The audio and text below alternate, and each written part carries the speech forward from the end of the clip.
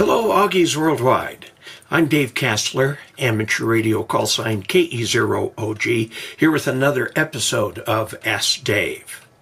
Today we're going to answer a question from Nick, KD2UYZ. He asked this question, says, "Hello, Mr. Kassler.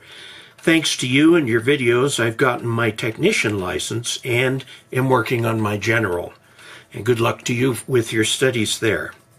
I'm looking into purchasing the DX Commander Classic. Living in Queens, New York, my lot is small. My question is this. The antenna uses 360-degree ground radials. I can only run them front and back. Do you think this would be sufficient? Thanks, Nick, KD2UYZ. Well, Nick, let's just talk a little bit about radials, okay? The DX Commander is of that class of verticals that requires radials. You've got something that's fed at the bottom that sticks up. In the case of the DX Commander, it's sort of the equivalent of a fan dipole, except it's a fan vertical. And it's fed at the bottom.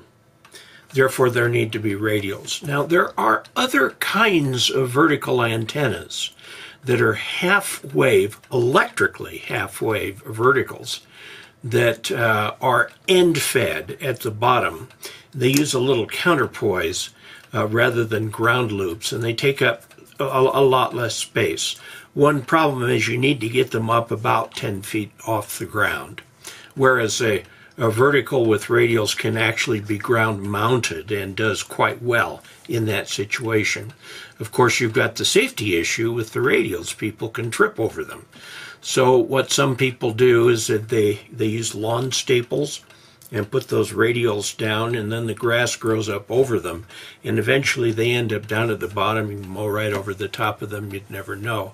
But you've got to be pretty careful to do that. Another way to do it is to take a spade or something and dig a little hole and push that wire about an inch into the surface. You don't want to go more than 2 inches, because otherwise they become grounding devices and not radials. Radials act as sort of the other half of the antenna.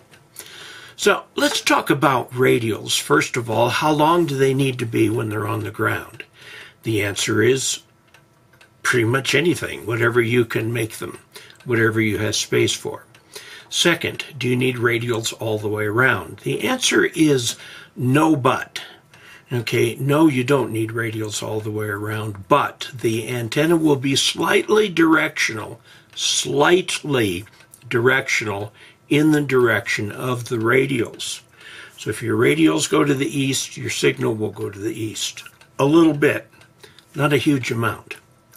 How long do the radials need to be? They don't need to be very long. 10-foot radials, if you can get a bunch of 10-foot radials, it's often better than half as many 20-foot radials and so on.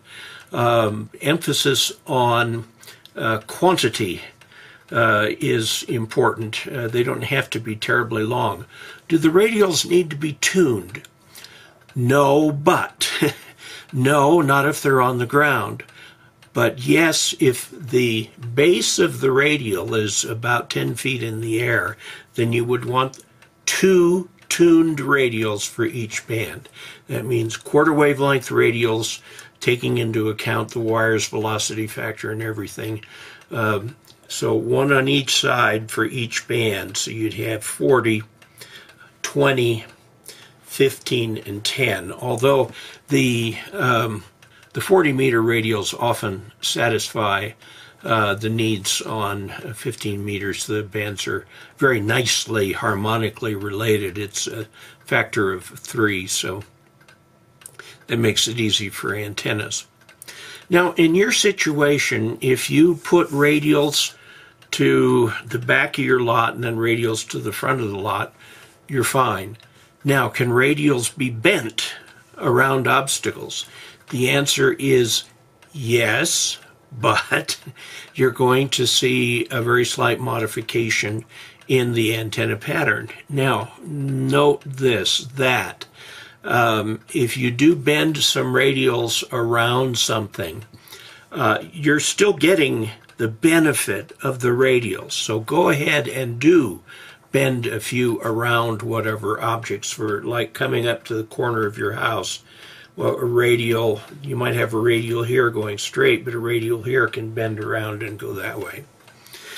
Now, one thing to consider with radials, it is my personal preference.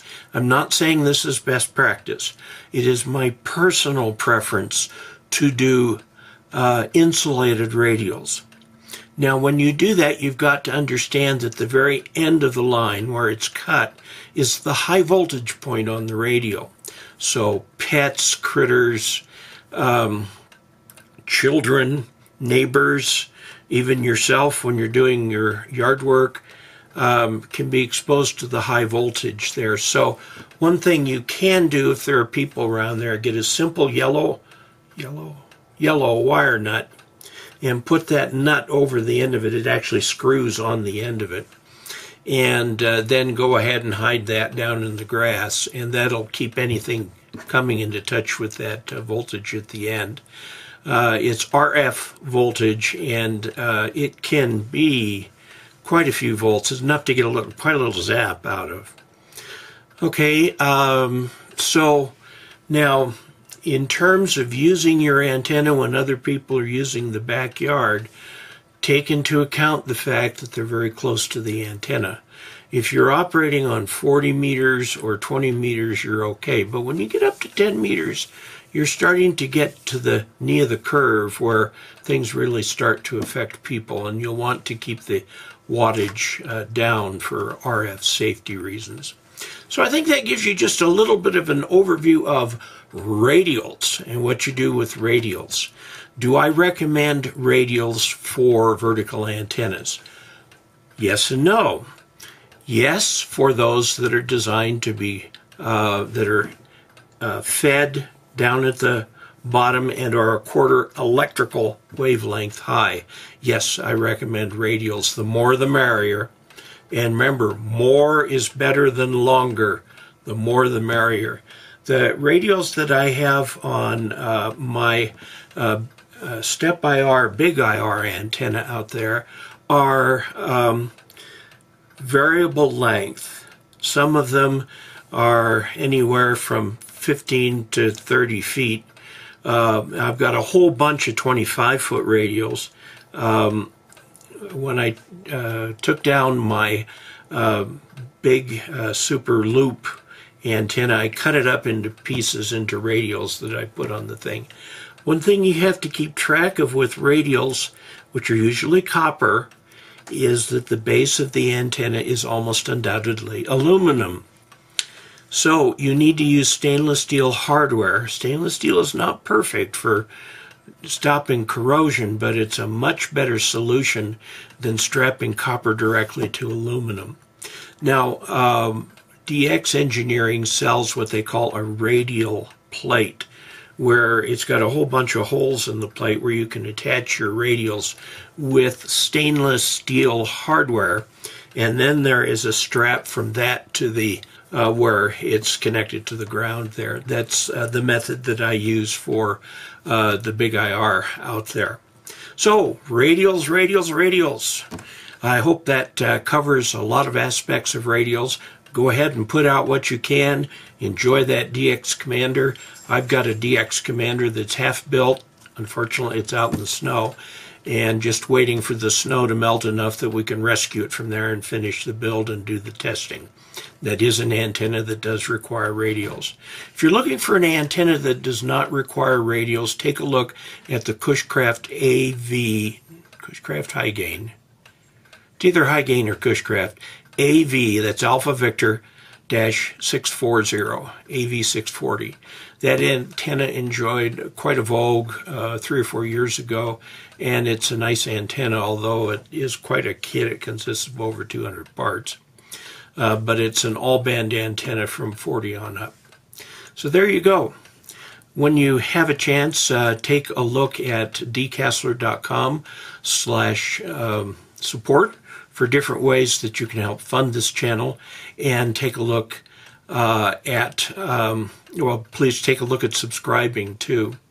And for those who are wondering about my broken ankle, yes, I'm going through that sort of thing again. I'll see a doctor again tomorrow on that. So I'll let you know on Thursday at the live stream how that comes out. Until we next meet, 73.